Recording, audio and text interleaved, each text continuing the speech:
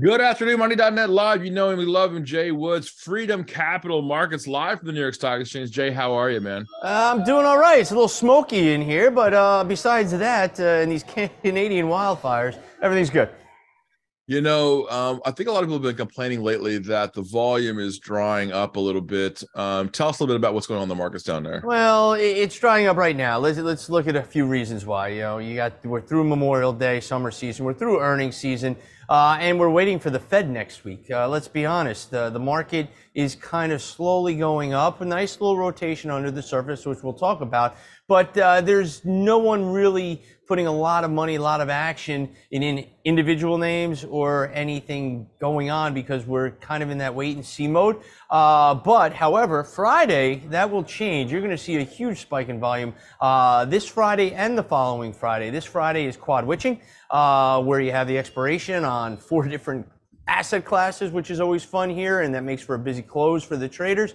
And then a week from Friday is the Russell reconstitution, where you're seeing a big lift in the Russell 2000 as we speak. You're going to see a nice rebalancing there, and it's a big volume event. And then we got the end of June coming up, which will be a huge volume event as we close out the first half of 2023. Yeah, and I'm looking at the IWM right now. Last week, the last month even, IWM was at 173. We're at 187, man.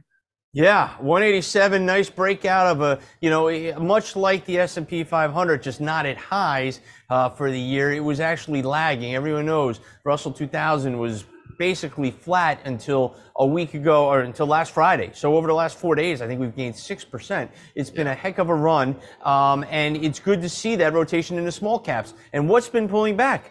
The stocks that have led, with the exception of Tesla. Tesla's looking good, but you're seeing the technology names. Apple, big event Monday. It peaked all-time high, and then it's pulled back. Microsoft's pulled back. NVIDIA, some of the semiconductors that have been hot, they're pulling back. These are normal retracements in bull market cycles, normal retracement in strong uptrends. They went out a little too far too fast, a little euphoria built in there. They're slowly pulling back, and now we're seeing industrials, materials, financials catch a bit. Today, the utilities are finally moving. So we're seeing a broad-based, broadening approach to this market. These are how bull markets are built. Bull markets do not go up like bear markets go down. They can be slow, they can be choppy, they can be boring. And this boring action underneath the surface, despite the lack of volume, is constructive.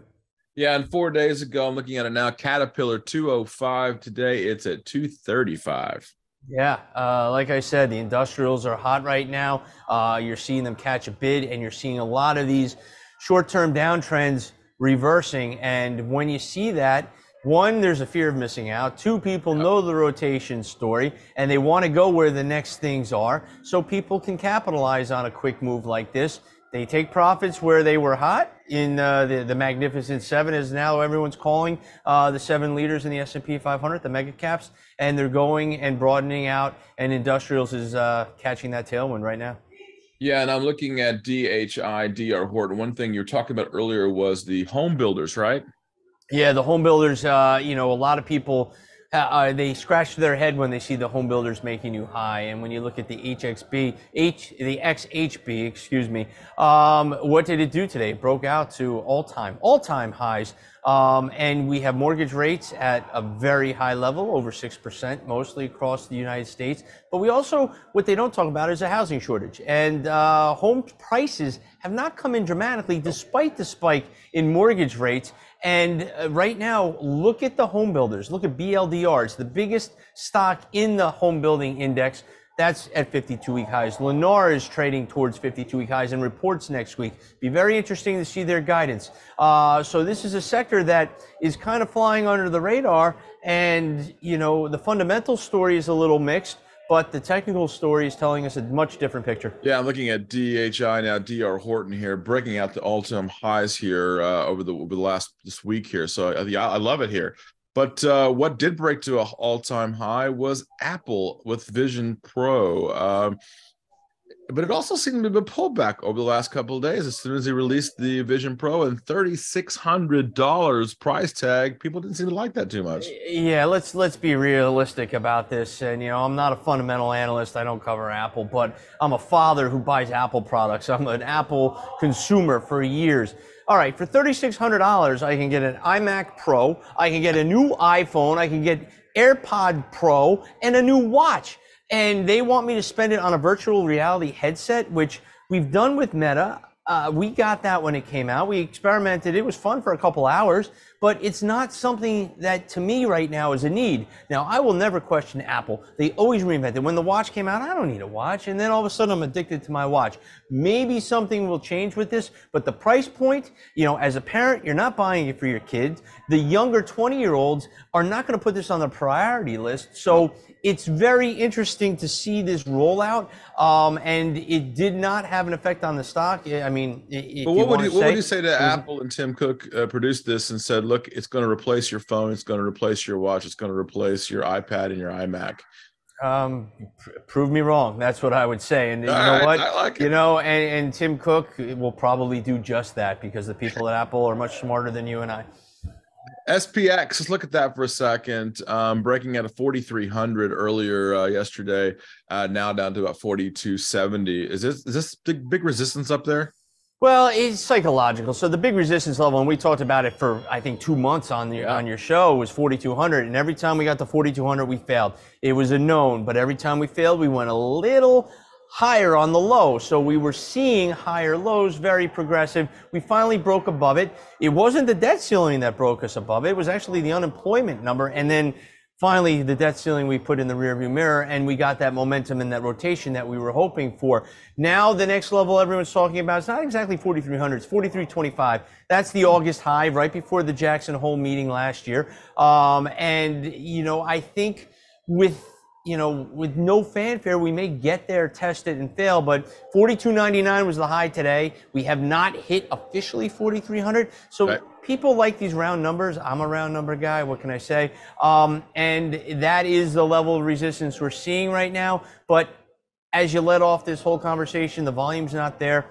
We're not seeing a lot of people rush in and chase, but we are seeing rotation from winners into some of the laggards, and that's healthy, but it's not pushing us to all-time new highs in the S&P 500 like we are seeing in the NASDAQ. And that's a good point. I mean, I have to ask this question. You know, there seems to be some malaise in the traders / investors.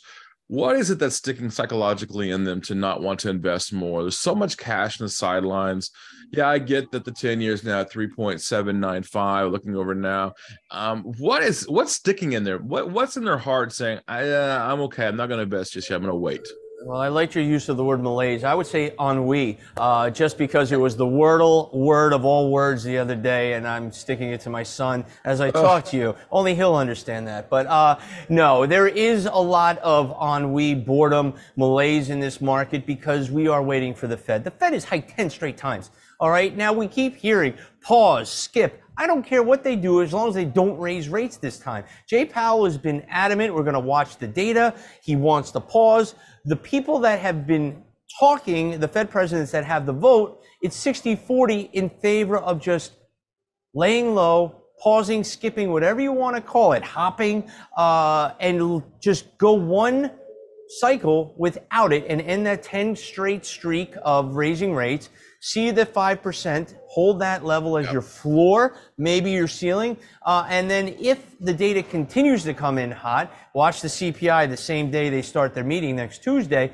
And then maybe they'll raise again. But right now the market is digesting flat to a quarter point hike rather well. But what we want to hear, as always, is how his tone is in the press conference afterwards. And a few months back, I asked you about Canada when they stopped raising rates there, and you said, well, don't worry about Canada, let's worry about the United States. But Canada today raised rates again. Yeah, you know what? And Germany is in a recession, and guess what? They just made new highs as well. Like I said, the only thing that bothers me about Canada is the damn smoke they're sending our way right now. New Yorkers know. Yes, Canada, to me, is not going to lead this market. But yes, they did raise rates, and, it is what it is. I focus on our Jay Powell here, our Fed chairman, and how it's going to react. I don't think the Canadian rate hike today is going to impact us or our decision coming. Let me ask you about Druckenmiller, though. Druckenmiller said that he's looking for a hard landing, but yet loves AI. Yeah, well, you can root against the economy and find one sector that's going to do really well, and that's basically not that he's rooting against the economy, but he says we're going to have some tougher times. I like the fact that he likes AI. There are a lot of people like myself that still feel we're in the early innings. That right now it's the mega caps that will lead this, which is Microsoft, NVIDIA. We saw Marvell have great guidance, and it caused euphoria. And when you have a influential voice like Jim Druckenmiller talk about AI, and more people are going to pay attention. But this is something that we're not going to go backwards. It's here to stay, and more companies are going to mention it in their earnings calls and how they're handling AI. It could be Campbell's Soup later today when they report and say, oh, we have an AI strategy. I'm just, obviously making this up. But sure, if you talk about AI and how it's going to impact your business, which it will impact everyone on some stretch, then you're going to turn heads and you may catch a little bit of a tailwind on the euphoria that AI has created. But as far as those leaders, the Microsofts and NVIDIAs that we just quickly mentioned, they are pulling back a little bit. And I think the uptrends are strong. I think the path higher continues, and Druckenmiller is right on the AI side. I may not agree with him on the hard landing. Right now, things seem to be going all right. The unemployment number is slowly ticking up. Watch 4%, we're at 3.7. Once we get over 4%, you're going to hear recession talks, and the NBER possibly label us an official recession. But the recession's been rolling this whole time. We saw it with lumber. We saw it with gas prices. We saw it with eggs, for heaven's sake. It's just rotating, and eventually, unfortunately, the labor market is going to cool, and it is a lagging indicator, and they'll officially call this a recession. And by the time we hit it, we're already halfway out of it, if not out of it.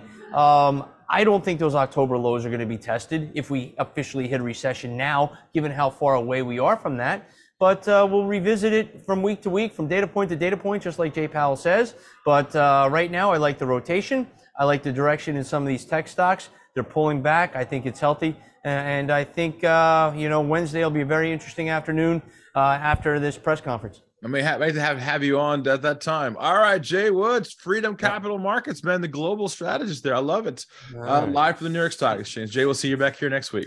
Always a pleasure. Thank you.